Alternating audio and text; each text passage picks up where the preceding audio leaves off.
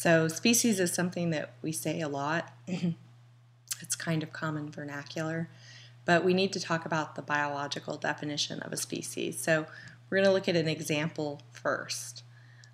So I think you're all fairly familiar with the case of the donkey, and if you cross a donkey with a horse, and specifically if you take a female horse and a male donkey, what you get is you get a hybrid that is a mule. And since we're in Texas, you've probably all seen horses and donkeys and mules. And there's some benefits to doing this hybridization. If you're a farmer, you end up with a mule which is stronger than a donkey and tends to have better endurance than a horse. And so they're fairly desirable work animals for farms. The problem is that when you take a mule and you cross it by another mule, what you get is no baby mule, because mules are sterile.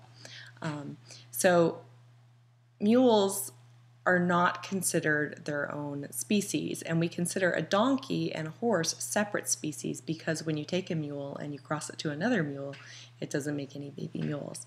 And so here's the biological definition of a species. A species is a group of organisms that can produce viable, fertile offspring. And viable means living, and fertile means can reproduce. Now, when we're talking about biological species, we typically are talking about a group of organisms that can produce viable, fertile offspring in nature. You've all heard of ligers or tyons, and so a tiger and a lion can reproduce and produce an offspring, and those offspring are actually capable of having offspring of their own. What you see in that situation is you see a very high rate of cancer in the first generation of hybrids and the second generation of hybrids, so they actually have reduced viability. But that would never happen in nature because lions and tigers don't actually live in the same area. They're separated, they're geographically isolated species. So what we're talking about is organisms that are not reproductively isolated in space or time. So they actually have the opportunity to reproduce with one another. And when they do attempt that, they cannot make any offspring, or if they do make offspring, their offspring are not viable. And we're going to talk about the mechanisms for that in class. It's one of our quads. So let's talk speciation. So there's two forms of speciation, two main categories of speciation that you are going to need to know as far as I'm concerned. And there's really four categories, but they're really just subdivisions of the two categories I'm going to show you. So the first category is called allopatric. Allopatric speciation occurs when a population becomes geographically isolated. So you end up with some barrier. So I'm going to have my bunnies, right? I've got my population of bunnies. And then I'm going to have a river flow through my population of bunnies. So now, if in the southern population of bunnies, which is geographically isolated from the northern population of bunnies, if a mutation arose through random chance and made the bunnies in the southern population have an allele for brown, one of two things could happen. That allele could spread or it could not spread. We're going to assume that allele spreads. So if that allele spreads and we end up with brown bunnies south of the river and white bunnies north of the river, there's a chance that what I've had happen is speciation. And it doesn't have to be a phenotypic change. It could actually be something, or not a morphological phenotypic change. It could be a molecular change. But I wanted to give you something that was visually easy to see. So if we actually took those bunnies, the brown bunnies and the white bunnies, and we put them back together, the creek dried up, the river dried up, and the populations came back together. If we found that those species were no longer capable of reproducing viable, fertile offspring, then we would say that the northern and the southern populations have formed two different species. So that would be an example of speciation. But the only way to actually know that is to see if they're capable of reproducing. Typically, after lots and lots and lots of generations, you get mating behavior where organisms don't even recognize one another as potential mates anymore. So when we talk fireflies, there's different blinking patterns. Birds, there's different courtship songs or courtship dances. So the second form, that's geographically isolated. It's got a river, right? The second form is going to be not geographically isolated. And so that's going to be called sympatric.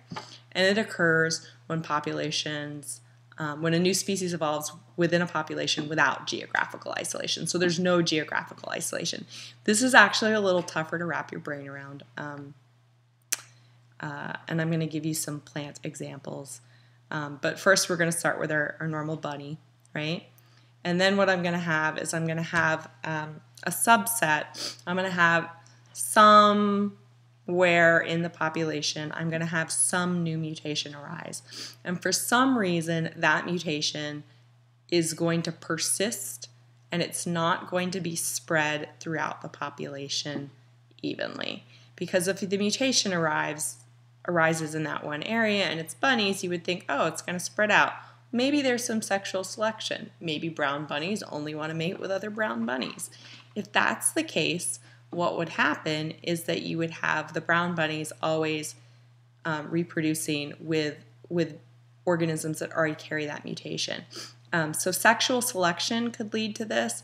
There's some other things. In plants, it's really easy to have this happen because in plants, it's very common to have polyploidy, which is basically a doubling or a tripling or a quadrupling of the chromosome number. So let's say I've got a plant that normally has 13 pairs of chromosomes, and one generation during meiosis it doesn't happen correctly, and suddenly I end up with an offspring that has 26 pairs of chromosomes or 39 pairs of chromosomes.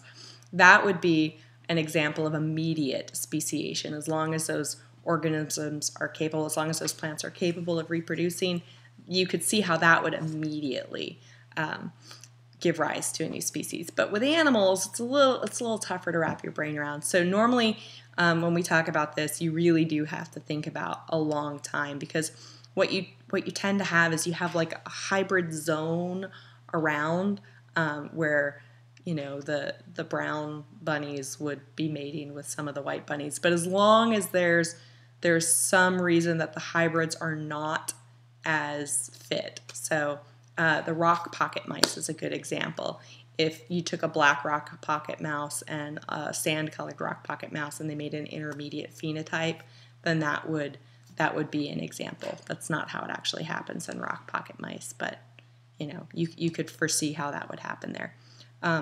So you would see that over time, what's going to happen here is you're going to end up with the white bunnies still, but now you're going to establish in that center area an overlapping population that is not capable of breeding and producing viable, fertile offspring with the parent population. So we would consider that speciation.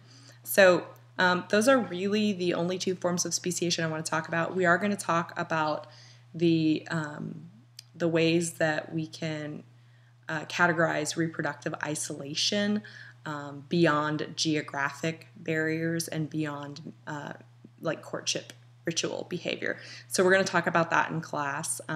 If you have any questions, just come on in and see me or send me an email.